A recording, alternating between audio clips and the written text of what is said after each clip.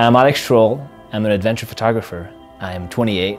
I live in Montana now, but I'm from France. So I moved to Montana because actually my dad studied here in the 60s. So I have all these photos and I grew up hearing stories about him skiing here. I came here for a weekend to Whitefish in Montana and I just love the vibe, so I ended up staying here. I like photography. I've always liked photography because it gives me a reason to go somewhere and meet people and document how they interact with the landscape and the environment. You know, it's such a joy looking at a map and seeing a place. I mean, I'm gonna go there. Why? Well, I'll bring my camera and I'll figure that out, you know, as I go. It's just a reason to interact with the landscape for me. My favorite subject is water. Everything I shoot is based on water. All we know comes from water. So for me, it's always, whenever I'm in doubt, and, you know, wondering what to do, I'm like, go back to the roots, and like, just start from water. Then you can build on lakes, glaciers, forests, even deserts, because they've been affected by water too, by the scarcity of water. So for me, it's really based on water. And in blue, I tend to prefer cold landscapes, cold environments where water flows everywhere. They're more alive to me.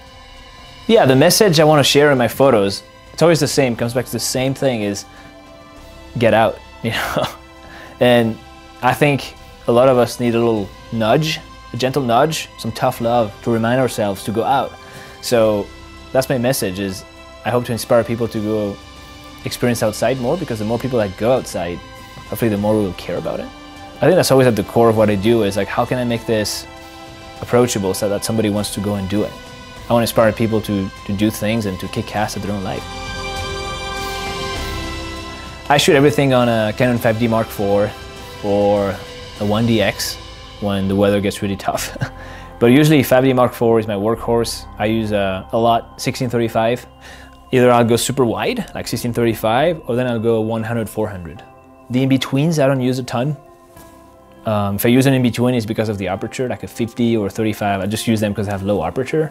But otherwise, I like to stick to extreme, 16 or 400. Today, I thought we would go on a flight, and it's something I've never done before. I've waited for the right time to do this. And I think this is it. We're gonna go fly over the Livingston Range, otherwise known as Glacier National Park. So we have this little plane that's gonna take us up there right for sunset. And we're gonna stay up after sunset just to shoot some blue hour. Yeah, I just try to think about what's real to me, you know. I'll try to write stuff down on paper, you know, before I go do something. Before I go shoot photos, I try to write down just the idea, what is it, what is my goal, my message, and why am I doing this? You know, if I'm shooting photos, I'd like there to be a reason behind them, and bringing that to life is what's, you know, the hardest part. We were driving this car up north in Iceland in the winter, in the afternoon, and we were gonna go shoot sunset at this place. And on the way up the mountain pass, this car breaks down, and it's like a snowstorm. Broken. So we're trying to fix it. There is like sideways snow. And we're just there under the hood trying to fix things, just to get it to work, at least so we can get to a gas station down the road or something. Hours go by till we can fix it. And it's dark. We ended up getting sort of fixed. We had this limping car that we drove up this next mountain pass, and that's where we shot the photo. And we would have never gotten this photo if stuff hadn't gone wrong. It just sums up the day for me. It's like, this is us.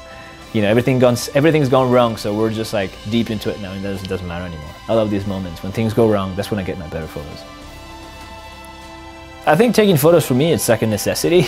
You know, when I don't take photos for a while, I'm like, God, I need to get back, you know, do something.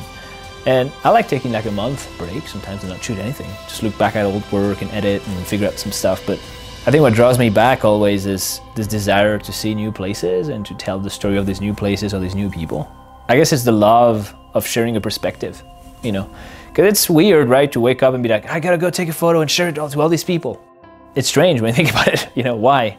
So my why is, you know, just comes back to what we talked earlier, like show wilderness and to inspire people to go into it. Yeah, I think that's it, man.